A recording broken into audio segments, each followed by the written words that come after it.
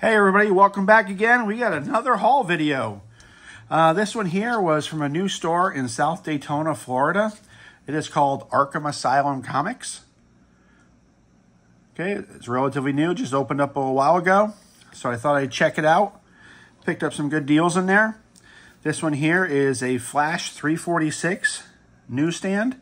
Even though back then the newsstands were more prevalent than the directs. But still, this is an issue I needed, so I got a nice little hole filler there. I got another one of these.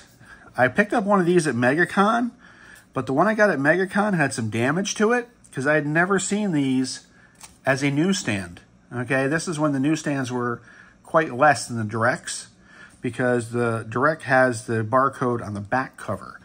So, pretty cool again. So I'm kind of happy that I got two of them, one pristine and one Okay, I got Amazing Spider-Man 364 with The Shocker.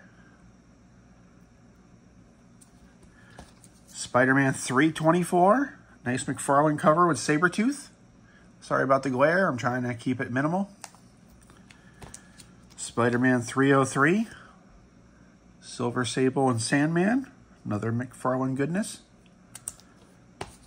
Spider-Man 276. Another hole filler for me. And these were these are in the dollar bin, actually. These ones here. So, this is actually let me separate these because one wasn't.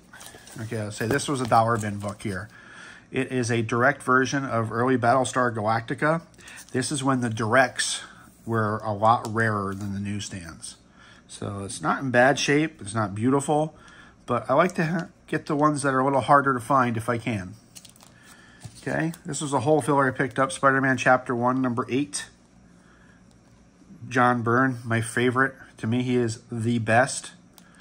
He is the second coming. He's like the combination of Jack Kirby and Stan Lee all rolled into one. Okay, these are more dollar bin stuff I picked up. This is a DC Who's Who Update, Volume 3. Nice Lady Blackhawk there, and a little cheesecake photo. Or picture, I should say.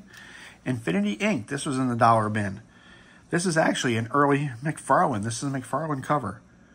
Because he did some DC work for Infinity Inc. And yet another one. This is another one by McFarlane cover. So if you can ever find these, that's his early work. Then I picked up Green Lantern Mosaic. Okay, a book nobody really cares about. But I'm a hoarder, and I like to have finished runs. So I now have number 3. I got number 7, number 16, number 17. So I now have all of the Green Lantern Mosaics. Then the last dollar book I got was this one here, another early Battlestar Galactica direct. So I like to pick up these because, like I said, they're rare. And that was it for this haul. So thank you very much. If you could please subscribe to the channel if you haven't already. Hit the like button if you thought I did a decent job. And hit the bell for notifications so you'll know the next time I put up a video. Thank you very much and have a great day.